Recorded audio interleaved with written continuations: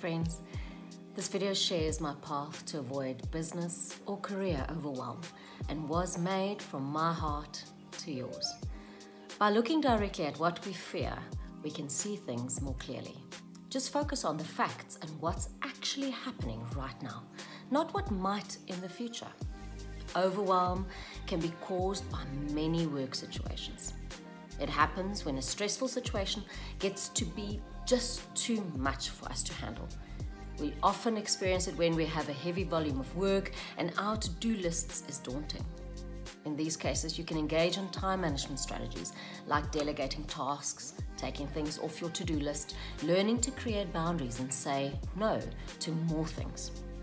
All very effective to lessen the burden and create more breathing room. But what if you've done that and still feel overwhelmed? There are also many cases where the overwhelm is not even related to your volume of work. There can be a lot going on in your mind to make us feel stressed and like it's all too much.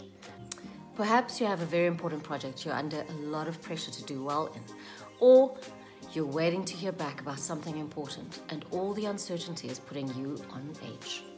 In these cases, dealing with overwhelm is more about managing our thought processes and less about managing our time or the tasks.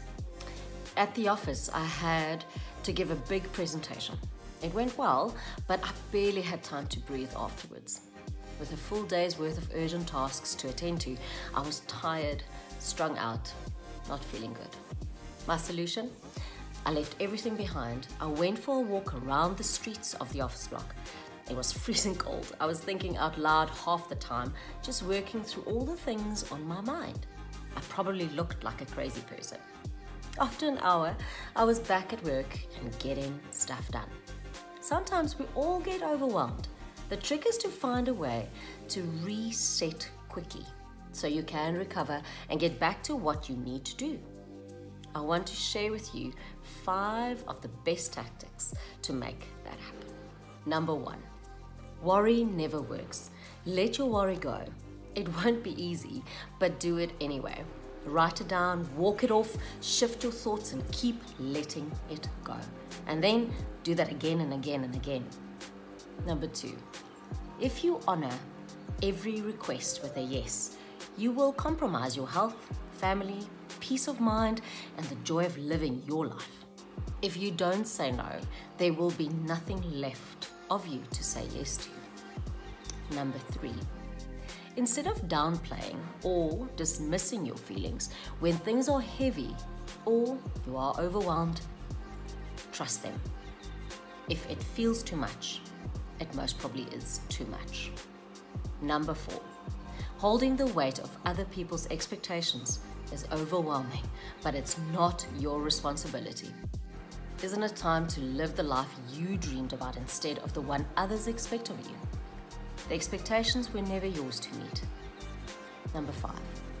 It's always a good time to be grateful, and that means expressing thanks even when you aren't feeling your best or when you are feeling overwhelmed. Even in the dark times, there are things to be thankful for. It may be more challenging to feel or express your gratitude, but then it's even more important to do so. Don't wait for things to be good to be grateful. I also want to touch on beating business overwhelm when you are self-employed. No one likes feeling stressed out at work. Beating business overwhelm is high on everyone's list of priorities, whether they realize it or not.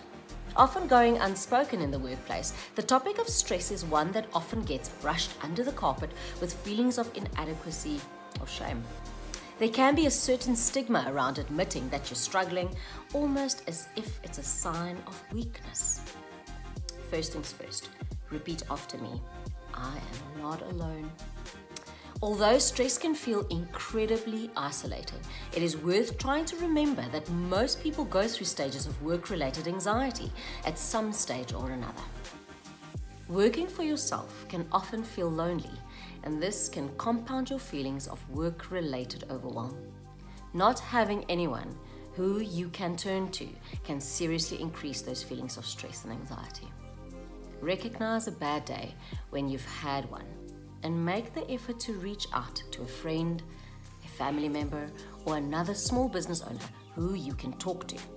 Sharing your worries with a sympathetic ear will help you to overcome the stressful times at work.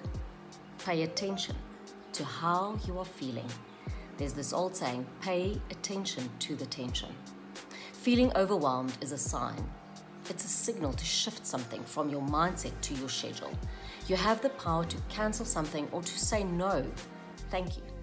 You are brave enough to make a small change that will ease your overwhelm. You have the option of deciding what matters to you and making room for whatever that is. I know it isn't easy. The good stuff usually isn't, but it's worth it. Notice when you are feeling overwhelmed and choose to pause and remind yourself that you can turn things around, inch by inch, step by step, and thought by thought. If you found this video helpful, please share it with a friend. Go and subscribe, follow us on all our social media platforms for more inspiration. And don't forget to subscribe and leave a review of our Win at Work podcast, where you will hear amazing inspirational stories of women who are doing it scared.